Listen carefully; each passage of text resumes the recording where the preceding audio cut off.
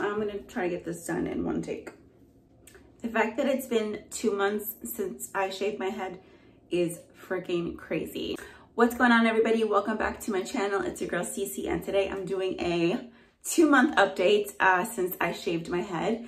Yes, it's been 2 full months since I shaved my head back in July, and this is what it's looking like. I'll take the headband off so you guys can get a better look.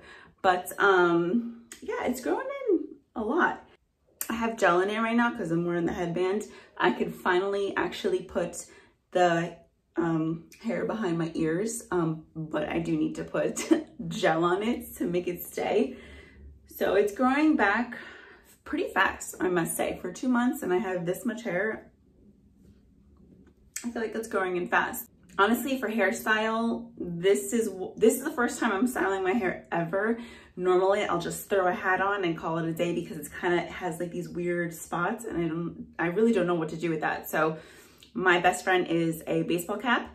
For like washing my hair, I'm sticking to not the curly girl method, but you know, healthier shampoos and conditioners. Right now, I'm using the Maui Moisture Hair Care.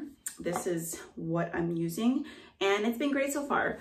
So, I mean, that's basically it. I don't put anything else in my hair other than the shampoo.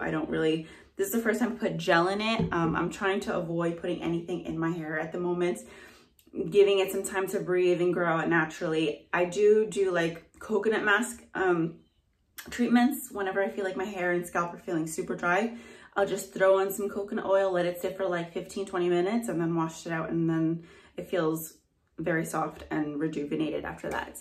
But other than that, I'm not really doing much, just letting my hair do its thing. But yeah, I can't believe it's been 2 months, but there we go, 2-month update. If you guys want to see more updates just like this video, and leave a comment down below. All right, guys, I'll catch you guys in my next video. Bye.